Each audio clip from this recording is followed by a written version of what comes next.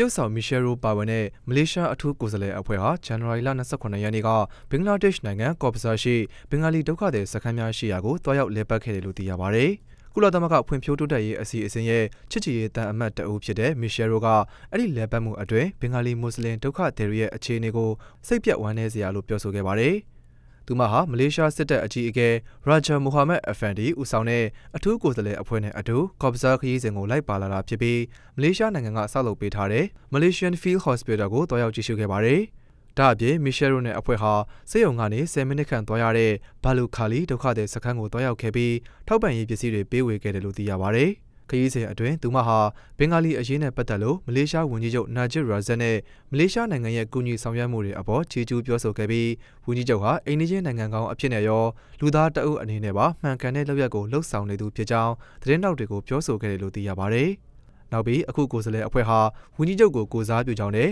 မလေးရှားကိုသူတို့ပြန်ရောက်တာနဲ့ဝန်ကြီးချုပ်ကိုအစီရင်ခံတင်ပြသွားမှာဖြစ်ကြောင်းလည်းမီရှယ်ရိုကဆိုပါတယ်။ဒါအပြင်ဘင်္ဂါလီဒုက္ခသည်တွေရဲ့အခြေအနေဟာစိတ်ပြတ်တုံးလို့ဖို့ကောင်းတယ်လို့အရန်လဲဝမ်းနည်းစရာကောင်းကြောင်းဒါမျိုးမဖြစ်တဲ့ကြောင်းသူတို့တဦးစီဟာရတဲ့ရထိုက်တဲ့လူအခွင့်အရေးတွေရဖို့ထိုက်တန်ကြောင်းသူမကပြောခဲ့ပါတယ်။မီရှယ်ရိုဟာနိုဘယ်ငြိမ်းချမ်းရေးဆုရှင်ဒေါအောင်ဆန်းစုကြည်ရဲ့ဒီမိုကရေစီယာရေးကြိုးပမ်းမှုတွေကိုပုံဖော်ရိုက်ကူးထားတဲ့ The Lady ခေါ်2011ခုနှစ်အထုပ်ပတိရုပ်ရှင်ကားထဲမှာဒေါအောင်ဆန်းစုကြည်နေရာကနေပါဝင်သရုပ်ဆောင်ခဲ့သူဖြစ်ပါတယ်